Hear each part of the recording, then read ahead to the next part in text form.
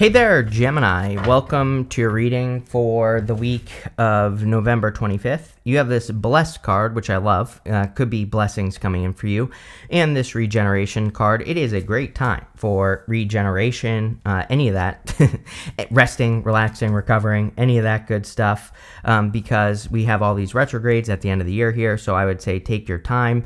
You know, if your energy feels low, then, get extra sleep, get extra rest. All that other good stuff will just be extra beneficial for you, Gemini. And again, I would definitely listen to your body at this time and don't burn yourself out. 10 of Wands right there.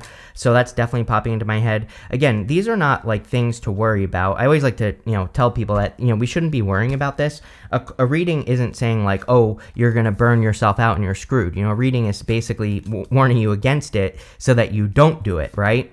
And I think that's what this reading is saying. It's saying, be nice to yourself, be kind to yourself, rest, relax, recover. Also, don't force things to happen with the Knight of Swords. Knight of Swords is rushing.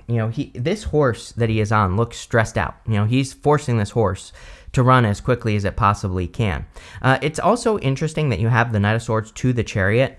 They both would represent something happening very quickly, but they're coming from two different energies, right? So I do think the reading is saying that something can happen quickly, but instead of being in this energy of trying to force things to happen, that you need to be in the energy of the Chariot. The Chariot is just in alignment. He isn't forcing anything to happen, right? So again, people love to tell me I contradict myself. I'm no, I am very freaking clear with the things I say, number one. Number two, the two things can be true at once. Life is not black and white. So even though the reading is saying don't rush, and the Chariot would definitely, it's not really rushing energy though. It is just something happening quickly. So it is a little bit different. What I think is important here is the energy at which you approach something. Again, this is forcing something to happen and trying to make it happen. The Chariot, he is not trying to force anything, and we'll talk about that in a minute. You have the Ace of Swords. Ace of Swords is a big victory, and you also have the Six of Wands and the Chariot. All three cards would represent a big win or a big victory coming in for you. I kind of get the energy of overcoming something because the sword on the Ace of Swords is above the mountains here. So it kind of says that you could be overcoming some sort of challenge or difficulty or something that you've been going through. And, obviously that would be a good thing. The Ace of Swords is all about balance as well. So doing things in balance is going to be very important for you with the Ace of Swords. You have the Six of Wands, which again is a win or victory coming in for you. He's being celebrated on this white horse, just like on the Knight of Swords with the white horse. So there could be some sort of, people celebrating an accomplishment that you've had recently, Gemini, or you could just be, again, overcoming something, and you could be celebrating yourself for, overcoming some sort of difficulty or challenge. And again, obviously that would be a good thing. So let's look into this. And let's see. With the Knight of Swords, you have the Three of Wands. Three of Wands does say, what are you waiting for? So, again, if you have your eye on something that you want to accomplish, don't try to, force it to happen, but I definitely feel it's time to kind of, go on the adventure, right? Although, I will say I feel pretty good about the Three of Wands. Three of Wands is a card of foresight and kind of seeing into the future, and it is almost like you are, I almost feel that for you, Gemini, where it's you're seeing something, coming into your life, and you're right. It's maybe for once you can imagine a success or a victory and it's actually happening, and that's kind of the feeling I get on that Three of Wands. With the Ace of Swords, you have the Emperor. So you have two cards of control here so far, the Chariot and the Emperor. The Emperor isn't really a card of control. He is controlling, but he doesn't necessarily represent control. The Chariot is a card of hard control, which is about really taking control of something and making it happen. But again, in just a second, we're going to talk about how to do that so that you're not in the Knight of Swords energy. The Emperor here, I feel, is saying that you need to be ready for an opportunity. He's sitting in his throne, and he has his cloak on, but he has his armor on underneath his cloak. So he is ready to go at a moment's notice whenever an opportunity presents itself. But right now, he's just kind of sitting here relaxing. He's not stressing himself out. And again, I think that's what this is saying. An opportunity is coming, but, don't stress yourself out about it. With the Six of Wands, you have the King of Wands. Again, for those of you that want love, definitely could be a fire sign coming in for you, or it could be a very fiery person. The King of Wands is usually a person who's very bold, assertive, someone who really makes things happen. And so you could be attracting like a real go-getter type of energy into your life. I would also say you have the Knight of Swords to the Knight of Pentacles. And, this energy here, could say that, like, for example, if you are looking for love, that maybe you are used to people like trying to force things to work. And the Knight of Pentacles would be a more kind of like passive energy, and it would be more of a person who's like focused on growth and like planting a seed and seeing it grow in the connection. So, this could also say that you're like leaving behind a person who tries to rush things or who just tries to force things to work, and you're moving towards a person who doesn't, which is good. Next, in the area of what's coming in for you, you have this turkey. It says metal, strategy, and service. You also have this owl. It says prophecy, attentiveness, and secrets. So, again, I think the prophecy thing is saying you're imagining something that's like coming in the future with that Three of Wands, and it's actually happening. So, that could be a good thing, like you're actually predicting your own future almost, is what this is saying. The turkey is a symbol of abundance, so there could definitely be a lot of abundance coming in for you as well. You have the Chariot, the Knight of Pentacles, and the Sun. I think the Chariot is probably the most important card here. He is, again, just in alignment. The way he isn't making something happen. He has these stars up here, these moons right here, and it represents as above, so below. We have these two sphinxes here. They represent the mysteries of the universe, but they're not attached to the Chariot, but they are also steering the Chariot. So he isn't really the one that is steering his destiny, but also he is, because he is in energetic alignment with exactly what he wants. So he is trusting the journey. He's trusting that the universe is kind of getting him to where he needs to go. So he's trusting, that the universe is conspiring for him, not against him. And, I think that's the difference here, is that just get into alignment, don't force things to happen, right? And don't create resistance against things that are happening. He might think that the universe is bringing him in the wrong direction, but really it's bringing him in the right direction. And so Knight of Swords would be resisting those changes, even if we feel like they're wrong, instead of just kind of going with the flow. And I feel like that's what the Chariot is encouraging here. But again, we see a lot of victories here, so there's clearly like a big win. You have the Knight of Pentacles. Knight of Pentacles is like slow, steady progress, and normally I don't really like the Knight of Pentacles, but I do feel pretty good about it in your reading. The reason I don't like the Knight of Pentacles is because he's the only knight that isn't moving, and he is usually overthinking something, even though he has all the knowledge and wisdom he needs to be very successful. But again, I feel pretty good about this card for you. I feel like you are making progress. I feel like you are moving forward. We even have the Ten of Wands here, which might be a little bit too much work, but at the same time, the Ten of Wands, the guy on the card is about to reach his home. You have the Sun. The Sun is the best card in the deck, so again, that's what makes me feel a little bit more positive about the Knight of Pentacles, and also just the reading in general. The Sun makes the whole entire reading a little bit more positive. The Sun encourages us to pay attention to our attention, which I feel I've said this to you before, Gemini, that your attention could be being drawn to things, just like ideas, plans for your life, things to do, and I would definitely encourage you to move towards your attention. I just feel with that Knight of Swords and the Chariot that your attention might be being drawn to something, and you might be saying to yourself, like, that's not part of the plan, but it's like maybe it's part of the universe's plan for you to go do something different with your life, and you never know what it could lead to. And that's kind of like what the Sun says. Like sometimes the Sun is a very good card, but sometimes we have to trust the Sun, that like it is the universe being like, go do this thing over here because it's going to improve your life, right? Even if it doesn't make sense in the moment. And, I think the whole entire reading is saying that. It's like maybe a good way to put this reading is that it is encouraging you to move towards your inspirations, right? The Knight of Swords wouldn't be very inspired. He would set out on his journey and he would think, I need to do things this way because this is how it works in my head, right? And he's not open to anything else. The Chariot would be much more open to, inspiration in the Sun. With the Chariot, you have the Nine of Swords. I think you have to leave something behind. You know this already. Like if you're leaving something behind, the Chariot card, he is leaving the city behind, and he's looking for greener pastures or something new to do. The Nine of Swords, it says that where you have been is just round around. Nine of Swords is like a never-ending nightmare. So I actually don't feel bad about that card either. I think you're leaving something that has just been going round and round.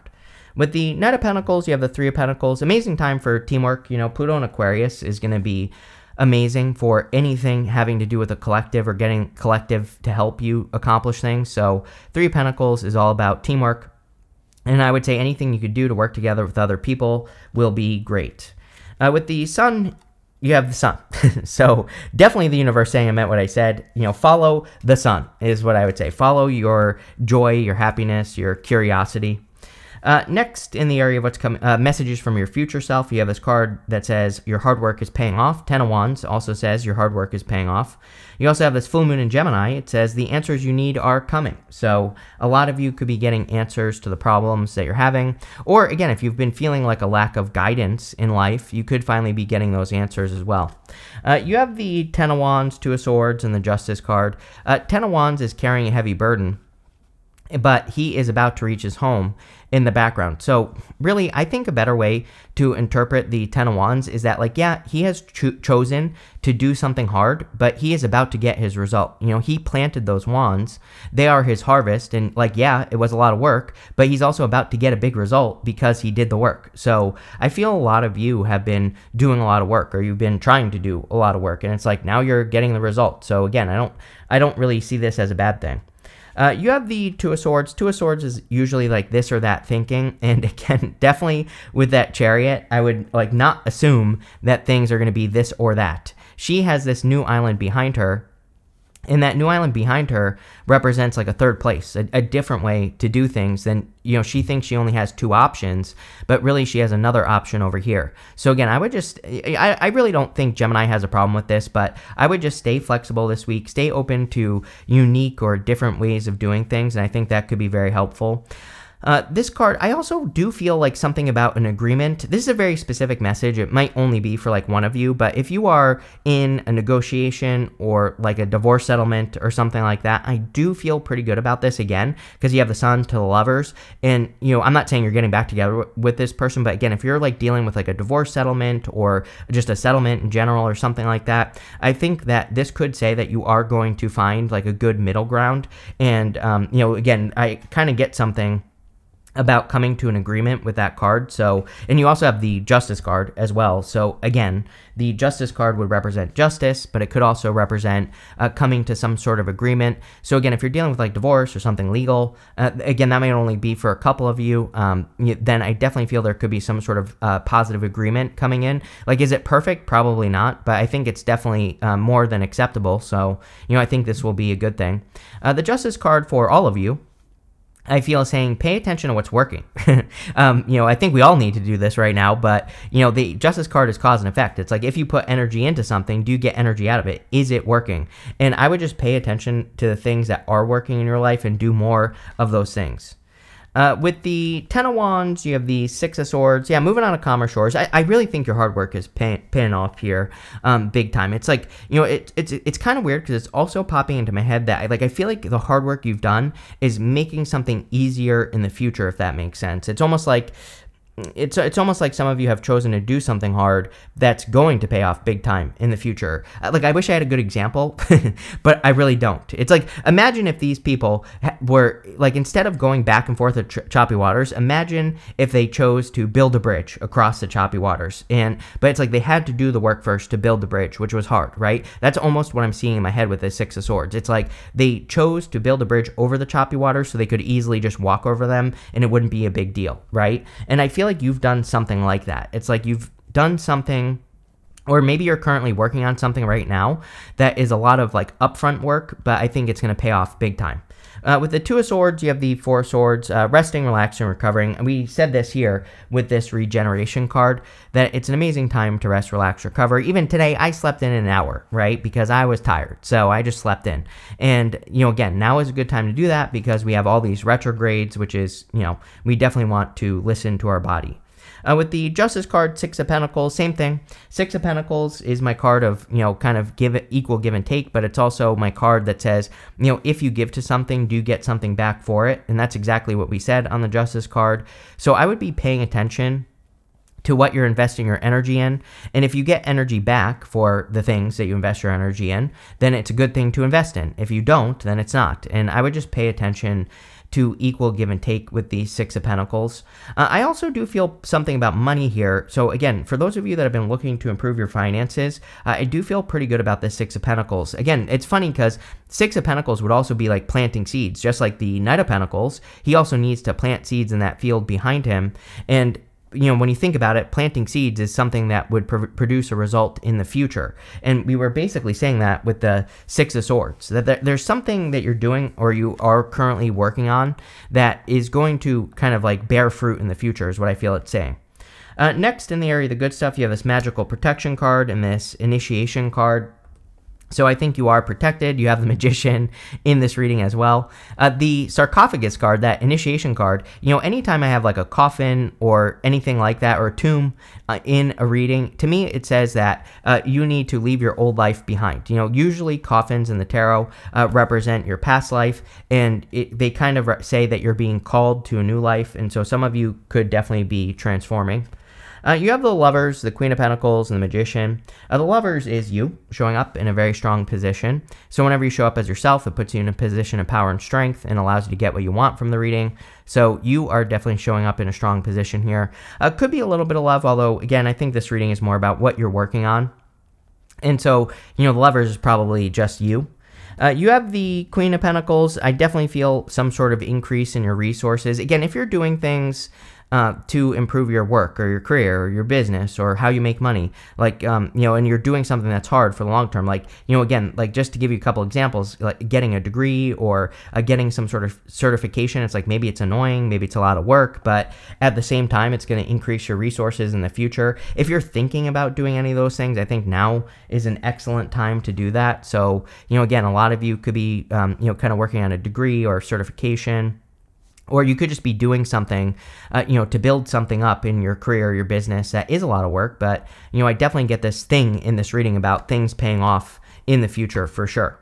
You have the Magician. The Magician would represent kind of manifesting something on Earth, which, again, I think as above, so below. With that Chariot, just being in alignment, not forcing things to happen, is the secret to success here in your reading. It's like just be in the energy of what you want to be. Don't like force it to happen and create resistance. Again, when we force things to happen, usually that just pushes it away because we're chasing something instead of allowing something, right? And I think that this reading is talking about you allowing something to happen instead of like forcing it to happen, and that's the energy I would get in.